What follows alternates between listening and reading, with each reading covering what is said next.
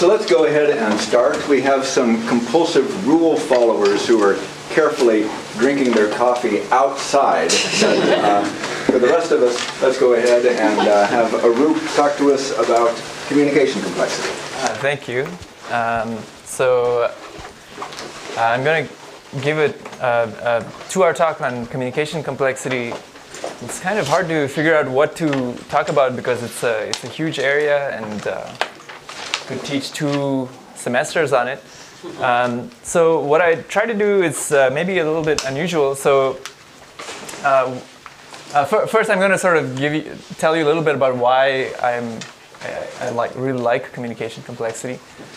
And then I'm going to discuss some very basic results, but I hope that some of you will still see something really new and want to discuss. So maybe let me first start with just the big picture of why I'm drawn to communication complexity. So this is a picture that it took me some time being in theoretical computer science to realize that this is what the picture was. And once I realized that this is what the picture is, I was really drawn to communication complexity. Communication complexity is this really simple model, computational model, but it has this outsized role in how it connects different ideas in theory and outside theory. So on the one hand, it's a really natural and beautiful model, and that means that a lot of diverse ideas from mathematics say something about it. So, old results in mathematics from areas like geometry, information theory, and combinatorics, they all seem to say something about the same model, the model of communication complexity. So that's one aspect that it has. And that means that if you work in communication complexity, you get to interact with these very beautiful concepts and areas. It's the one thing I really like about it. And on the other hand, the results that are proved in communication complexity then get used by a really large family of different areas. So lower bounds proved in communication complexity have been used to prove lower bounds on circuits. In proof complexity, we already saw Pavel mention some of these applications. On streaming algorithms and branching programs, data structures, and understanding the extension complexity of polytopes, and in distributed computing. And this list is it keeps growing. So, this thing just keeps growing. And this, I hope, also will keep growing. It's growing at a slower pace. But so the upshot is, I don't think there is any danger that communication complexity is a fad because of this picture. All of these different models really care about communication one way or another.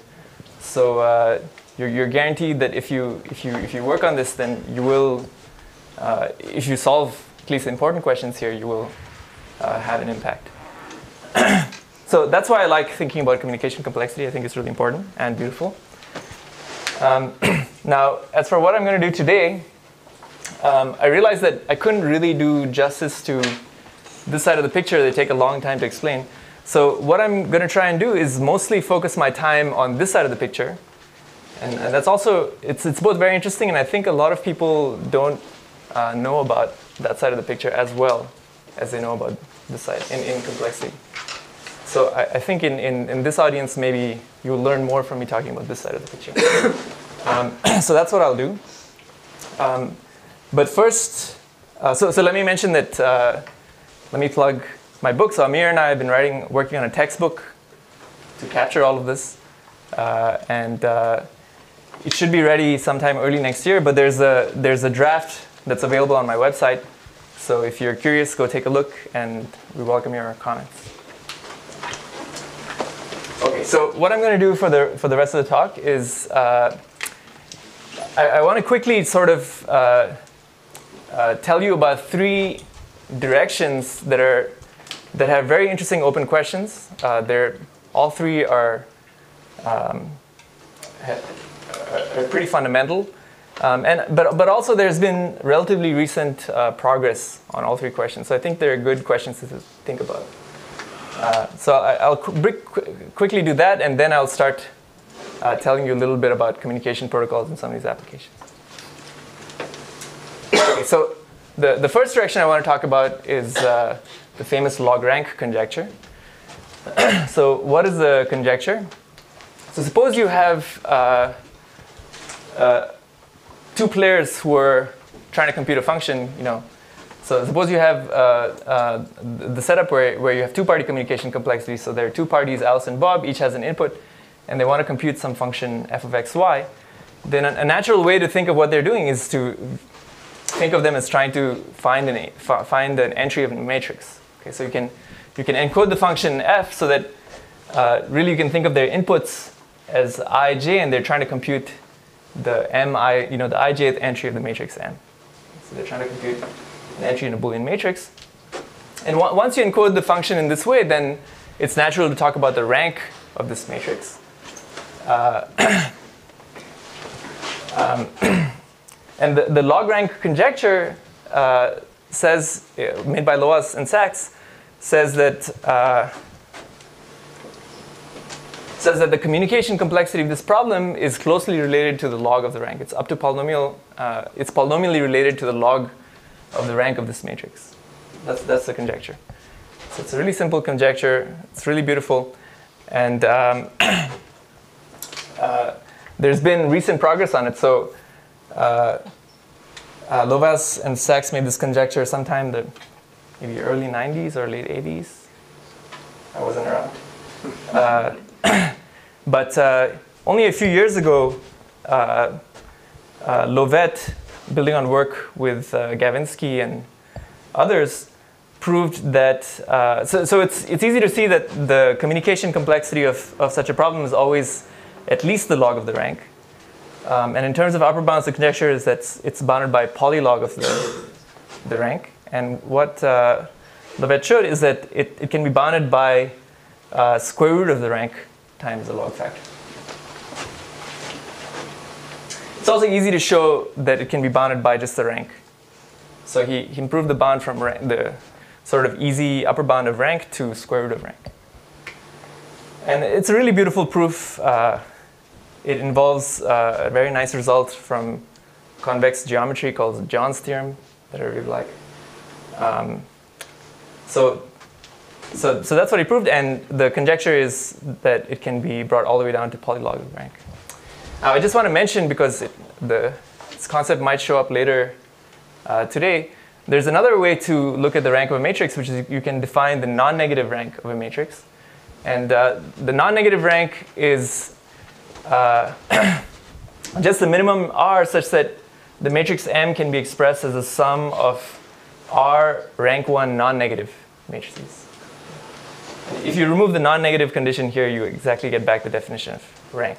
So it's just insisting that your breakdown into rank 1 matrices is non-negative. And for non-negative rank, we do know that the communication is sort of polynomially related to the rank. So this is a result of Loas. So the conjecture is equivalent to saying rank plus and rank are sort of quasi-polynomially related? Almost. I think it's equivalent to saying that they're related for Boolean matrices. Okay. So so it's kind of interesting. So when a matrix is not Boolean, the non-negative rank can be arbitrarily far from the rank. We have simple examples that show this. But I think when the matrix is Boolean, then it's really equivalent to saying that the non-negative rank is close to the rank. Actually, now that you mentioned this, is there a notion like this for partial functions, and is that known to be false? Partial functions? I don't know. Does anyone do you know it? Oh, I don't know. What's the rank of a partially defined matrix? You can minimize over all matrices, but then the question is whether you're minimizing over Boolean matrices or That's right. arbitrary matrices, I guess.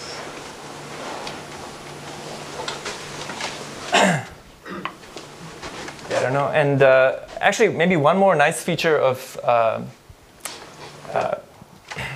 I can see that my ambitions for timing are already going to be way off. But this is great. It's okay. Whatever we talk about, we'll do well. So a very nice feature of this proof, actually, if you don't like thinking about communication, it's nothing to do with communication almost. What Lovett actually proved is that if you have a Boolean matrix of rank R, then there's a monochromatic submatrix of density 2 to the minus square root R. This is the key step that he proved. If there's a Boolean matrix of rank R, then it has a monochromatic submatrix of density 2 to the minus square root R. And that square root R is this square root R. So just improve that square root R to 2 to the minus polylog R, and that's really what this is about. Show that low rank matrices have large monochromatic submatrices. This is almost necessary to prove. And yeah, it's more or less equivalent. So it's just a statement about the combinatorial properties of low rank Boolean matrices.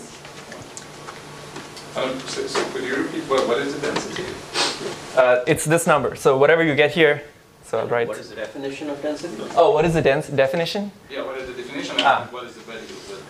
So the definition means that the size of the submatrix covers a 2 to the minus square root R fraction of all the entries in the matrix. So maybe I'll write it here. So what Lovett showed is that if M has rank R, then this means that M has a submatrix L, and L has covers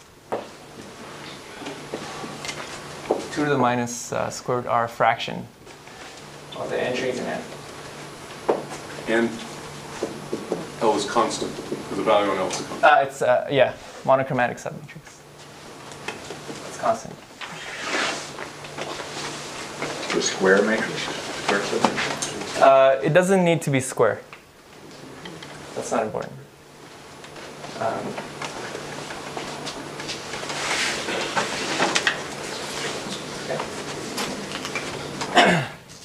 Okay, so and as Madhu was pointing out, that's essentially equivalent to the log rank conjecture. Okay, so whatever parameter you find here, that parameter is the same as the parameter here. Okay, so that's one direction. Another direction that I really like, that I worked on, is understanding the relationship between information of messages in protocols and the communication required to transmit them. So I don't want to spend too much time getting into it, but I'll just say, so given a communication protocol that's randomized, so there's imagine that there's a distribution on inputs X and Y, and the parties themselves can use randomness to communicate messages about these inputs. There's a natural way to define the information that the parties learn from these messages. So not all messages communicate information. You know, if I send Alice completely random string, this is useless in terms of the amount of information it communicates about my input. So you can use Shannon's notions of information to quantify exactly how much information is contained in the messages. And very nice questions, you can ask nice questions about, you know, how is the information related to the communication? So can you simulate any C-bit protocol, any protocol that communicates C bits that has information I with a small amount of communication? So the best result we have in this direction is that you can simulate such a protocol with communication that's proportional to square root, basically the geometric mean of the information and the original communication, okay, times some log factors. And this was proved by Braverman, Barak, Chen, and myself. Barak, Braverman, Chen, and myself.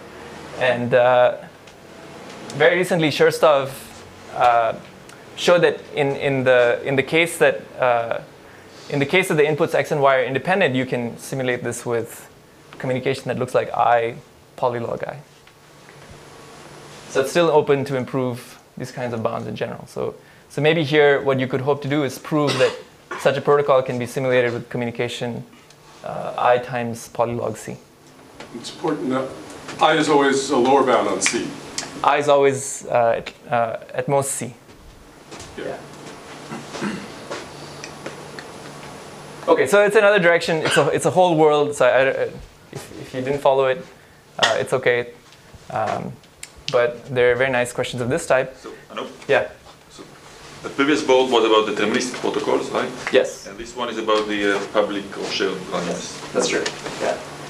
Yeah. So this is about.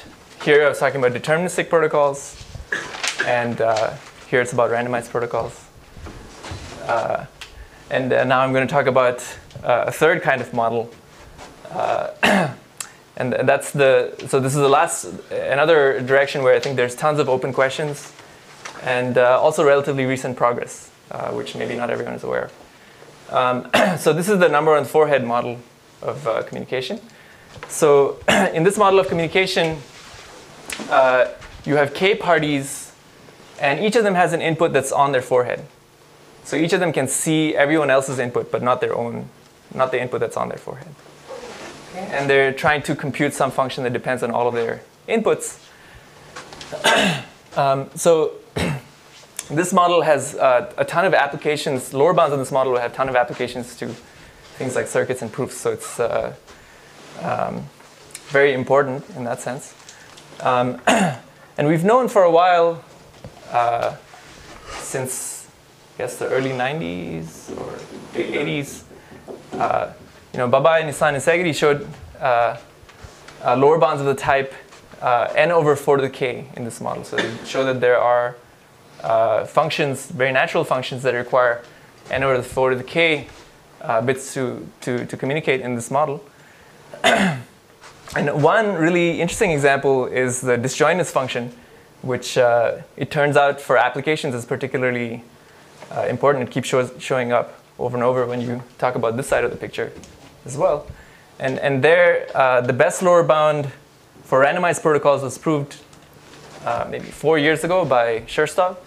He showed, and this is after a long sequence of works with many ideas, he eventually reached the bound of square root n over 2 to the k. So here the inputs to the parties are sets, and they want to know if sets on the universe 1 through n, and they want to know if the intersection of all these sets is empty or not. And this remains the best bound we have for randomized protocols.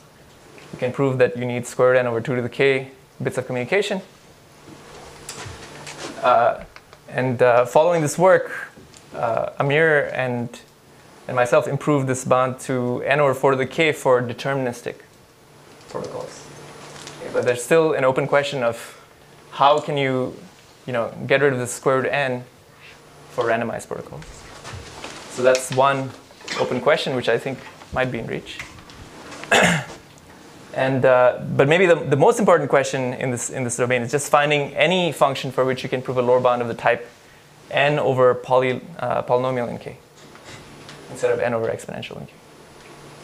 For disjointness, is exponential somehow necessary, or? Yes. So for both generalized inner product and disjointness, and actually a wide class of functions, you can show that there are protocols that can get upper bounds that look like n over 4 to the k. So in all of these, actually the known upper bounds look like n over 2 to the k. So actually another interesting question that would be very interesting to me is to change the 4 to 2 in the lower bounds, because upper bounds have 2 to the k.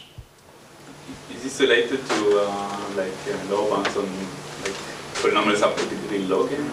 Because there we also have yeah, exactly, yeah. Yeah, so this model, and I think Pavel discussed this in his talk. So the reason that it's very nice is that in this model, if you have k players, you can compute every polynomial of degree k minus 1 very cheaply. That's because every monomial can be seen by one of the players. So this model is able to compute polynomials very efficiently, low degree polynomials. And that's kind of, I think, how a lot of the connection from here to lower bounds on circuits goes, and proofs also.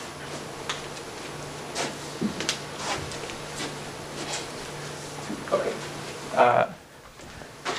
So that was just a brief tour of some open questions.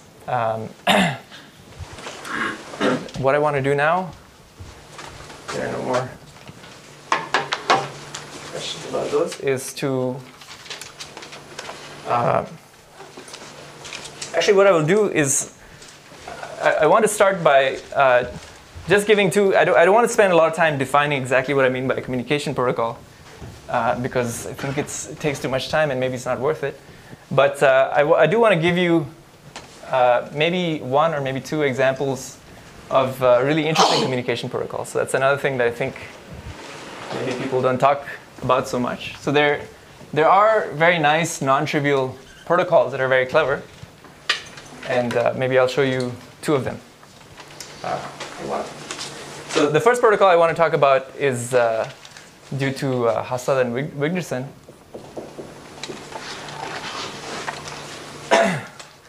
And it's a protocol for disjointness. Okay, so we just talked about the disjointness function. So let me write down exactly what the setup is. So here, Alice and Bob have sets. Okay, so Alice has a set X that comes from the universe 1 through n, and Bob has a set Y that comes from 1 through n. In addition, these sets are small. Okay, so the size of X is k, and the size of Y is k. And they want to somehow communicate, exchange messages, and figure out what they want to know is what is the intersection of X and Y. Are they disjoint or not? That's what they want to know. Is there an element in the intersection?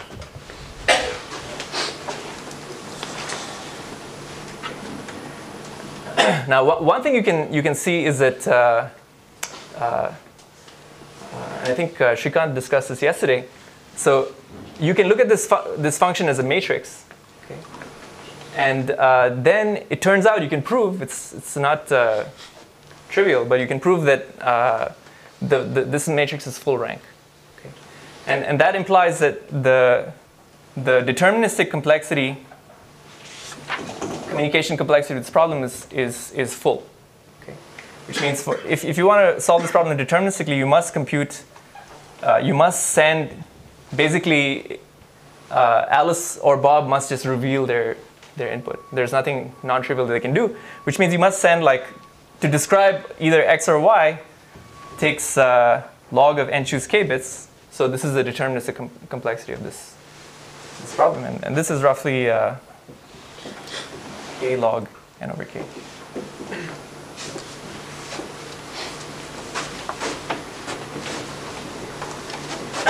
So this is not the protocol that Hassad and Wigderson designed.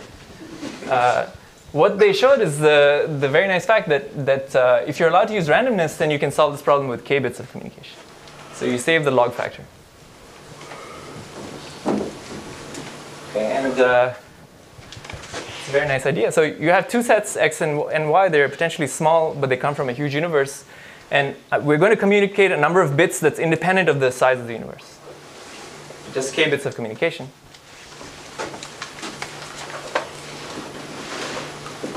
So we gave a k bit randomized protocol.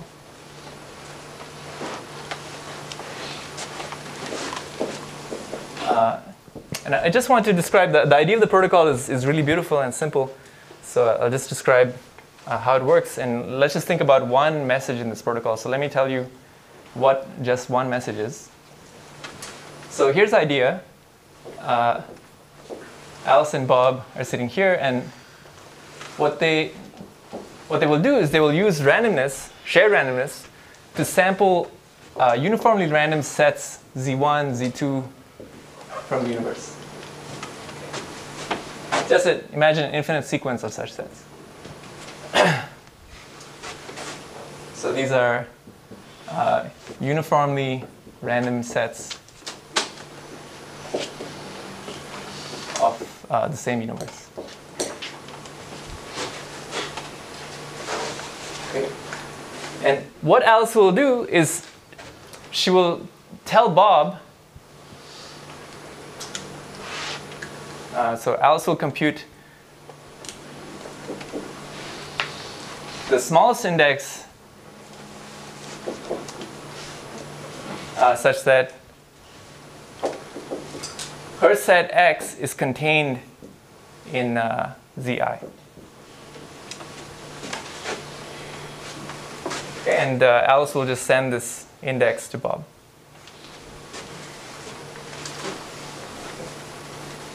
And the thing I want to convince you is that this index is both cheap to communicate, but also carries a lot of useful information.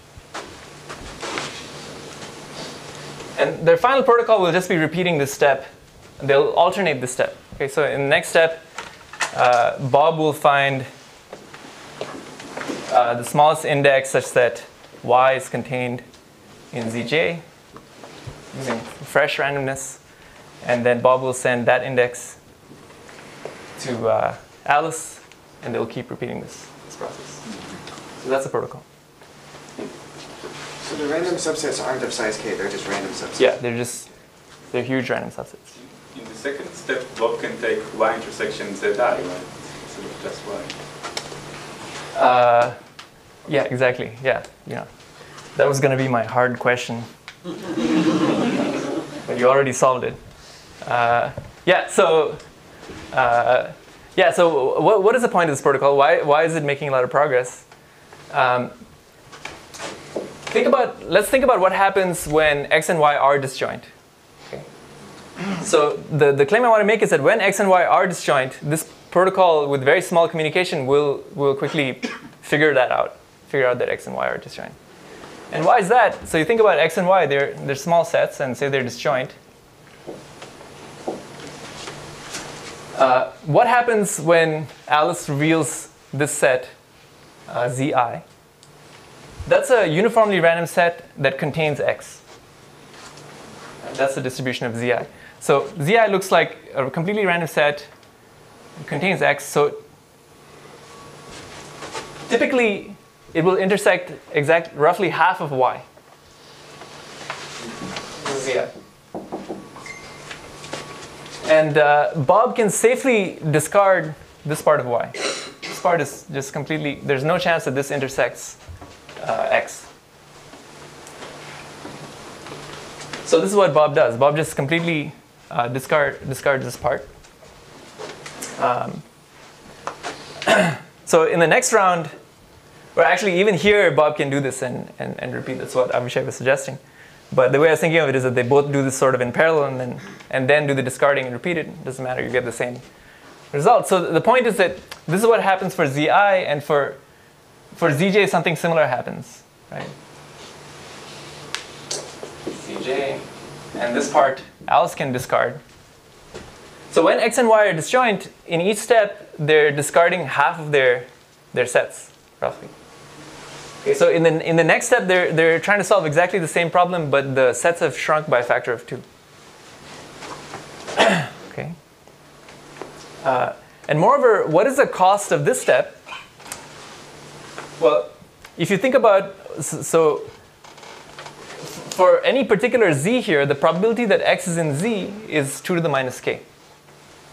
Because there are k elements in x, and they must all be contained in z. This happens exactly with probability 2 to the minus k.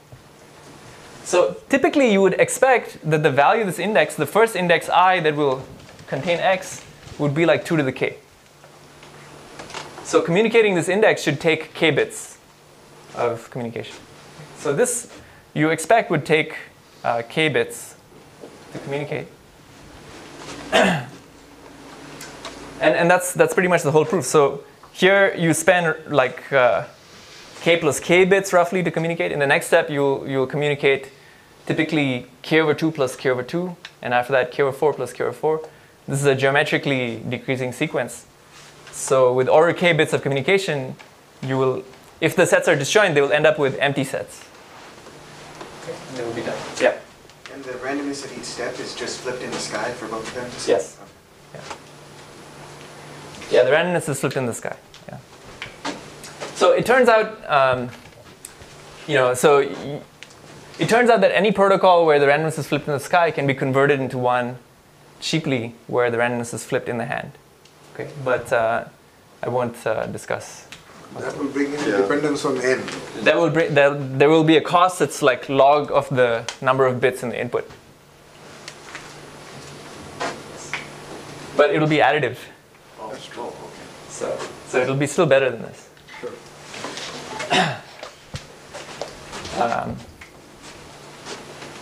Okay, so that's the protocol. I'm not. This is the level of detail at which I was going to explain this. So if anyone has any more questions, yeah. Is this protocol sort of round optimal as well? If you want to do this with a few rounds of communication, can you do this? Oh, that's a good question. I guess this takes log k rounds. I don't know if it's round optimal. Well, I don't know if anyone's. well, then it resulted to Tardosh and somebody which showed that this was. Oh, okay. Saglam and Tardish have tight round bounds on this. Oh, okay. And this is on that point. Okay. On this, yeah. Yeah. Well, it has to be. Okay. Good. More questions or comments? Yes, is k log k bits or just k bits? No, just k bits, because there will be k rounds, log k rounds, but each subsequent round takes half as many bits as the previous round. Because we're decreasing the size of Because the size of sets go back. Yeah. But to get that's- k log k, you can use hashing. It's simpler. What? If you're willing to take k log k, you can use hashing. That's right. If you're willing to do k log k, yeah. And that's simultaneous. Yeah, but that's the point. So the number of rounds is super constant, but actually the blow up after the first round is not super constant. It's a constant number of bits more, constant factor more. More questions or comments?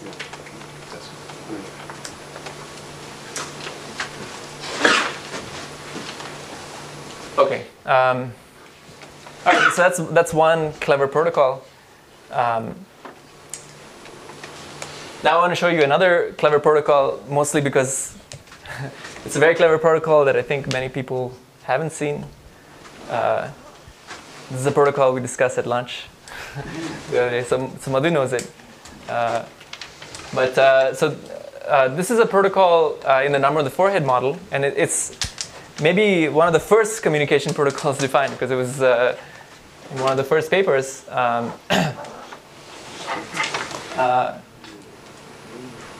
So here's the problem. Actually, I'll just do it for 3 players in the number on the forehead model. So say you have Alice, Bob, and Charlie. And the setup is they each have a number on their forehead, and actually this time, instead of being a bit string, it's really a number. So it's a number from 1 through n. And what they want to know is, do these numbers add up to n?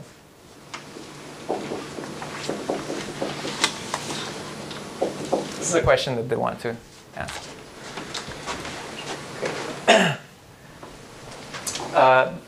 So a trivial protocol for this problem would be each person just is missing one number.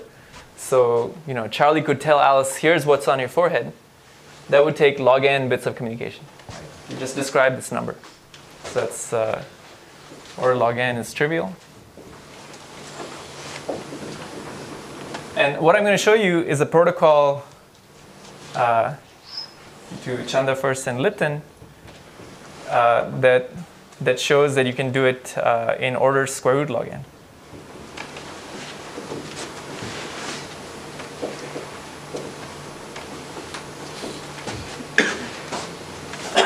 Okay.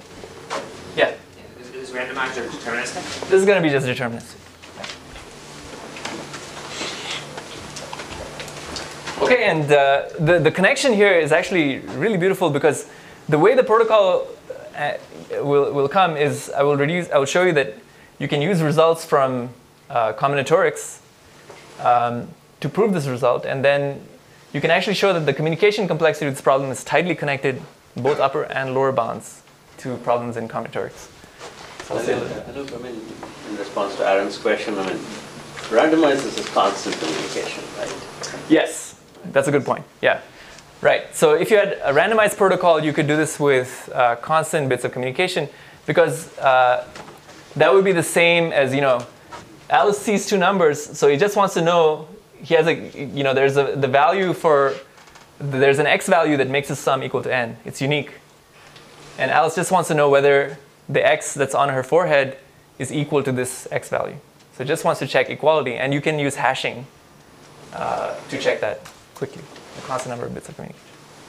Okay, so for a randomized protocol, it's only a constant number of bits of communication. So you're saying like Alice could communicate with just one person, Bob, to check equality? Yes. Okay. Check whether x equals n minus y minus c.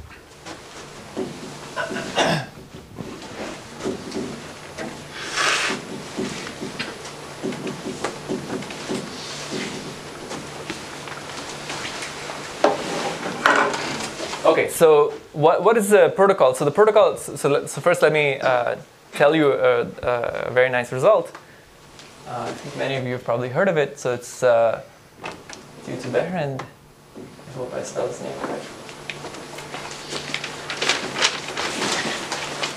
Also, I realize I don't have to spell his name. Why am I trying to spell it? Okay. So what is the result? Proved there is a coloring of m numbers.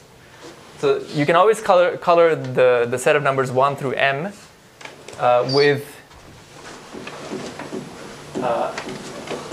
2 to the square root log m colors, such that there will be no monochromatic 3-term arithmetic progression in this coloring. No monochromatic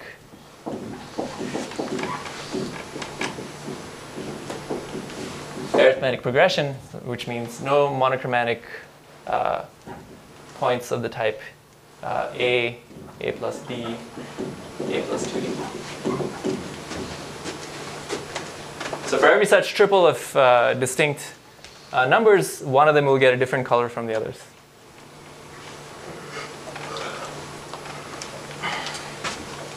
So that's the result that I want to use. And you see a square root log m here, so that's going to be the complexity of this protocol. So now the protocol is given this coloring is really simple. So let me tell you what it is. So let's look at two numbers. So here's a setup. There's x, y, z on Alice, Bob, and Charlie's forehead. Consider the number x prime, which is n minus y minus z. Okay, and this is a number that Alice can compute. So Alice knows this. And then there's a number y prime, which is n minus x minus z. And this is something that Bob knows.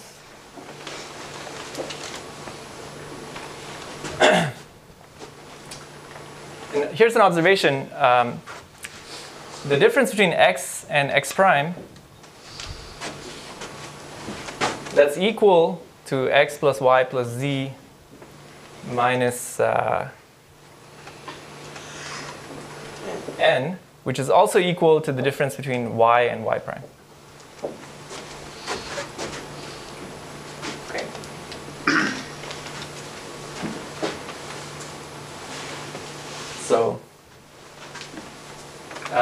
So hiding in here is a protocol that uses that coloring. So let me tell you what the protocol is. So here's the protocol. Alice computes x prime plus 2y. Bob computes y prime plus, x plus 2y prime.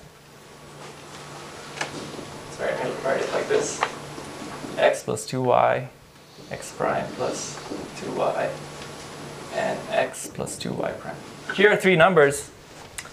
And Charlie knows this one. Alice knows this one, and Bob knows this one. So each number is known by one of the players. Okay. And what they're going to do is just check that they have the same color in this coloring. Okay, so let's check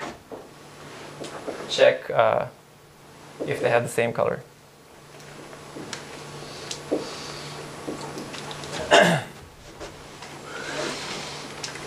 So that's the whole protocol. And the point is that if x plus y plus z is equal to n, then x prime will be equal to x. Okay.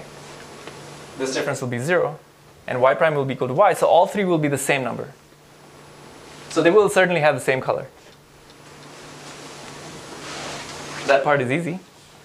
The slightly tricky part is to show that if this difference is non-zero, then they cannot all have the same color. And that's because these are actually in arithmetic progression. Right? The difference between these two, that's this number. And the difference between these two is 2 times this number. Sorry, the difference between this and the first one is 2 times this number. So they're really 3 numbers in arithmetic progression. This is a plus d, and a plus 2d, where d is this x minus x prime, or x prime minus x. Yeah? How do they agree on a coloring? They know the coloring ahead of time. So we know there's one coloring. Before they see their inputs, everybody agrees on this coloring. Okay. And we don't count that communication? No. Or can one person just check it and tell the others one or zero? That's part of the code of the protocol, right? So you imagine that the protocol is described, the description has this. Well, this is explicit. You can write it down. Yeah, actually, it's even, yeah, that's true. The other thing is that the coloring is also very explicit. I can tell you, but I won't. But if I wanted to, I could tell you exactly what they sent. Is it? I mean, the way Chandra first looked into it is by random shifts of the sets. Yeah, but it turns out you can actually not do that. I guess I was more asking, like, in a uniform way, it's canonical for each m as you scale up. Yeah, that true is too. Yeah. So it turns out the coloring looks something like you view these numbers, you write them in a particular basis.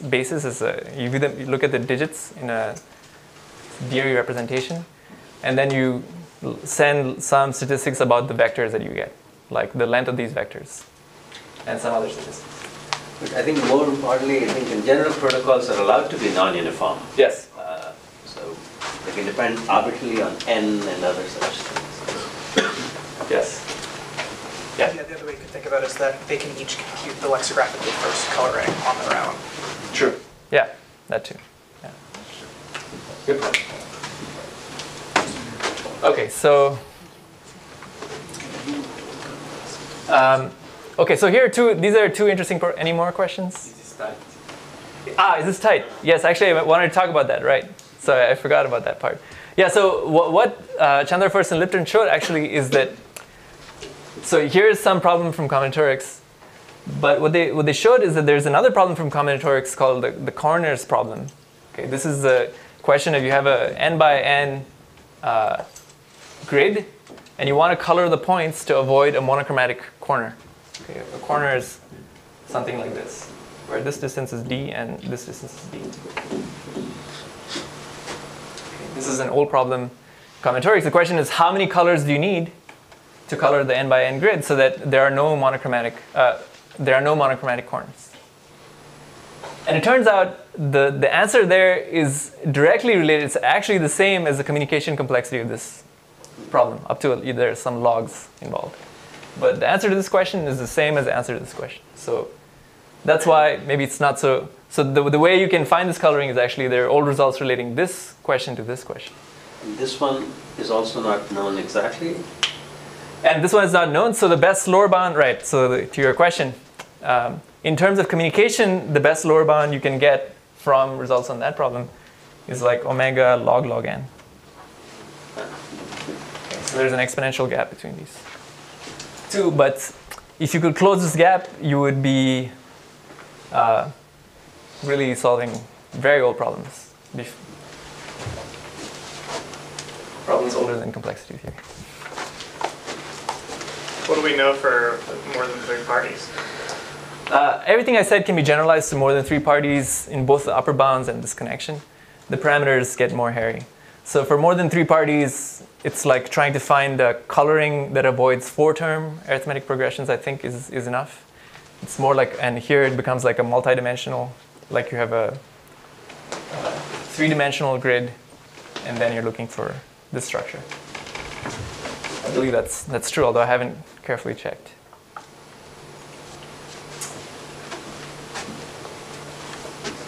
More questions or comments?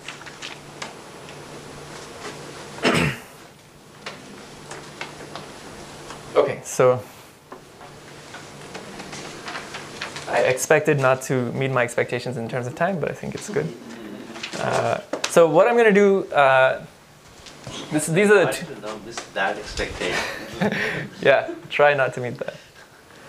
Okay, so these are two protocols which I think are clever, and now what I want to show you is some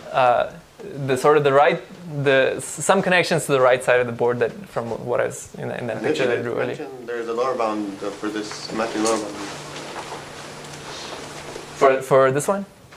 Yeah. Yes. So right. Okay. So for disjointness, we do know that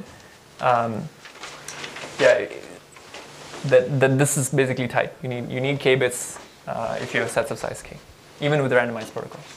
Because even if you have a universe of size k, it's even if the universe of size k and you have sets of size k, you need k bits. Okay. So the first connection I want to show from communication to something that doesn't look like has anything to do with communication is I want to prove lower bounds on Boolean formulas. So this is an old result of Nechiporuk, and he didn't explain it. There was no communication complexity when he proved this result, so it doesn't explain it in terms of communication. But actually, it's really is the result about communication. So I want to show you how that you can view it like that. So what did Nechiporuk prove? So he was interested in the model where you have a formula and the gates can compute arbitrary functions of their inputs. So the circuits we're looking at are trees. Looks like this. And every gate here computes some arbitrary function of its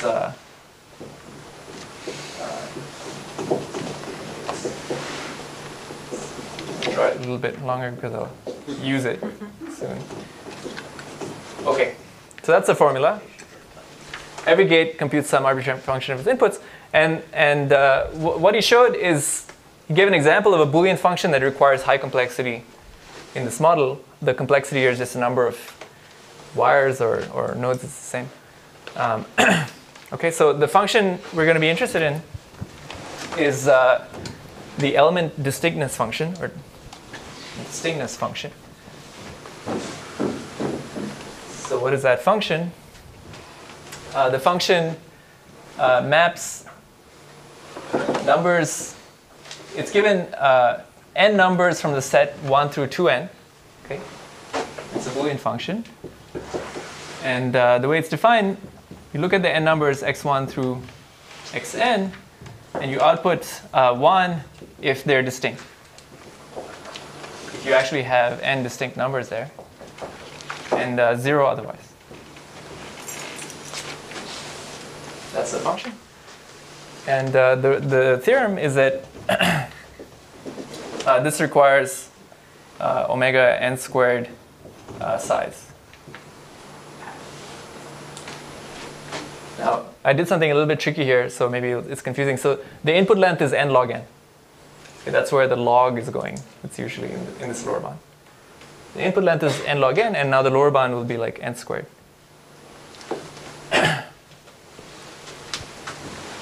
So that's the result I want to prove, and I want to show you how you can do it with communication. Yeah? Just to be clear, this is span-in too specifically, right? Yes. Yeah. Yes. Any other questions about the model?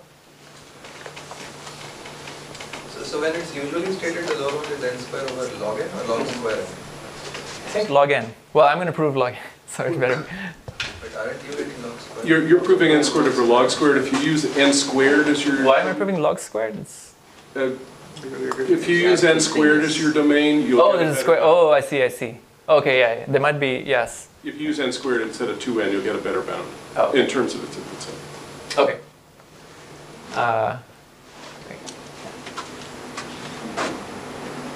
Yeah, so I guess I'm not doing the right setting of parameters, but I will stick with it. Okay, so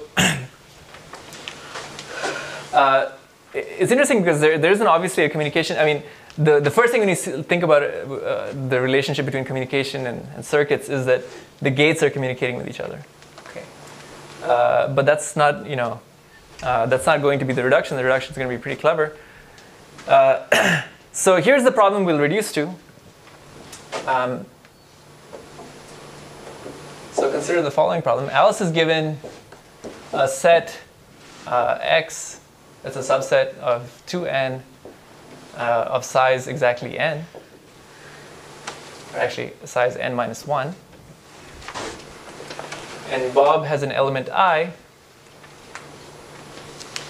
from 1 through 2n. And they want to know, is I an X? Okay, so is I an X? Okay, but the protocol is restricted. The way the protocol works, it's a really simple protocol. Alice is just going to send a message.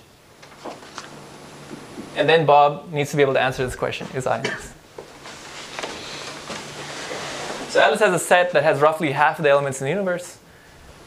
Bob has an element. Alice needs to send a message, and then Bob needs to figure out is his element in the set X. And it's pretty easy to see that you need omega. That basically you have to. Alice must describe the set, right? If there's any uncertainty about what the set is, then Bob cannot figure out. If Bob can answer this question for every I, that means Bob must know the set. That's all I'm going to think about. So it's kind of a trivial lower bound that you need. You need actually log of n choose 2n choose n minus 1, which is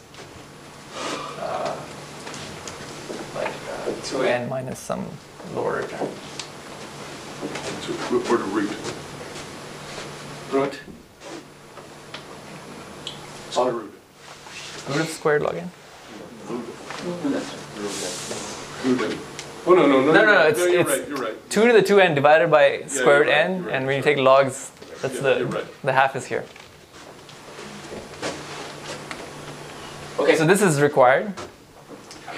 And now I want to show you that if you have any such formula, actually if you have a formula that has size significantly less than n squared, you violate this bound. Okay, so I want to go from a size bound in this formula to a communication protocol, and so let's do it. So how does it work?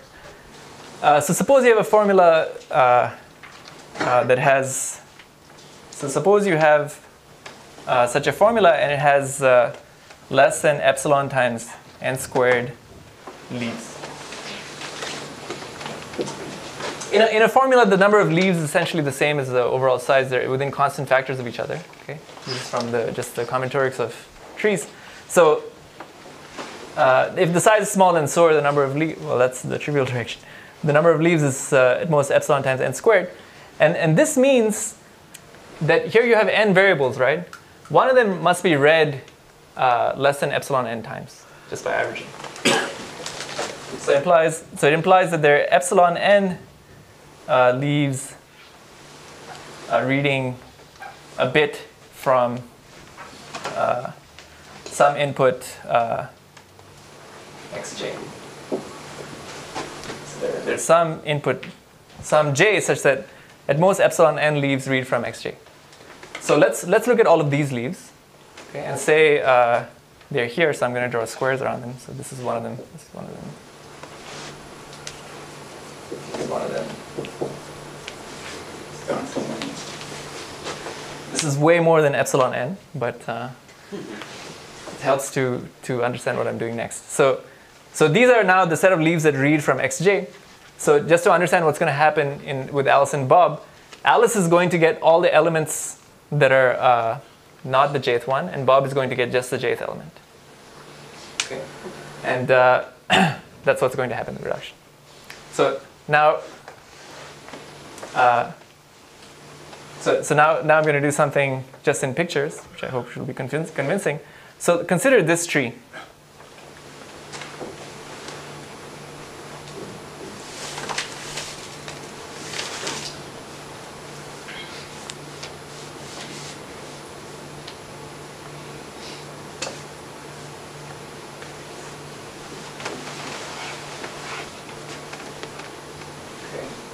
So yeah, I'll draw some lines here.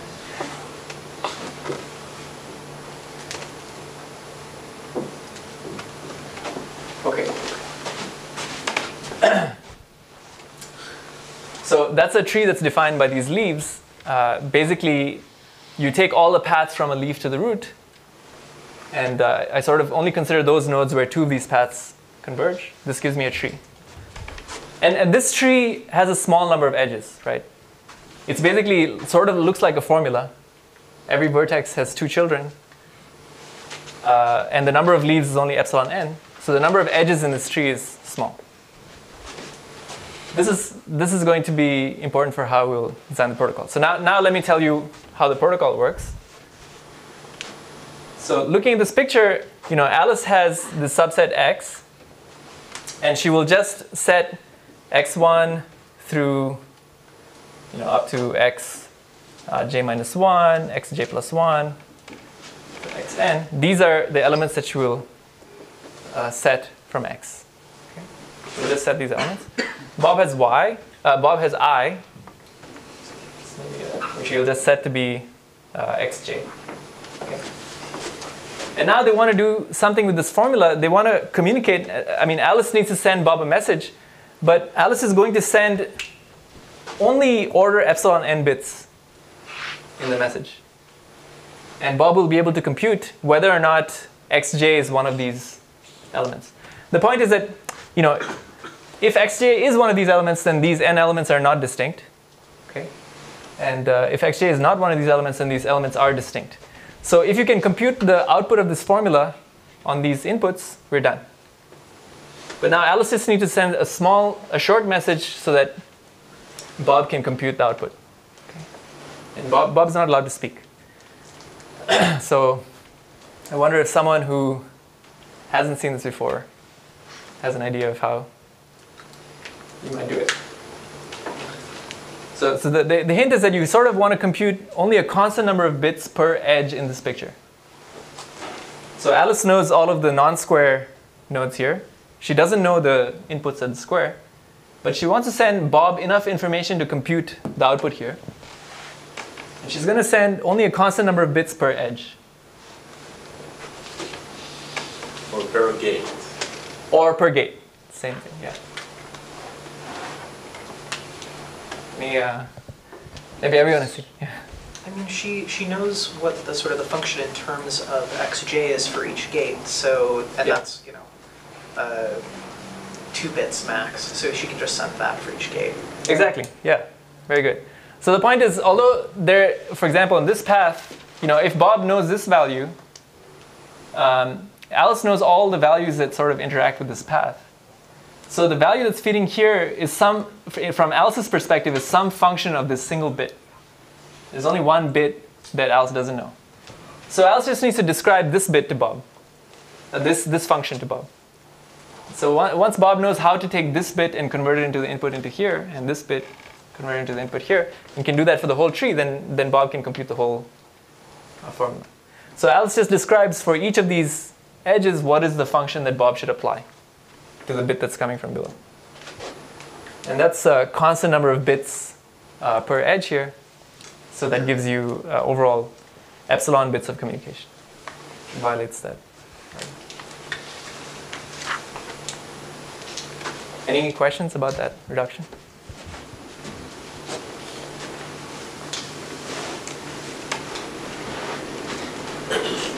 Okay, so I'll stop here, and then when we return, we'll talk about more reductions to proving lower bounds in circuits and other models.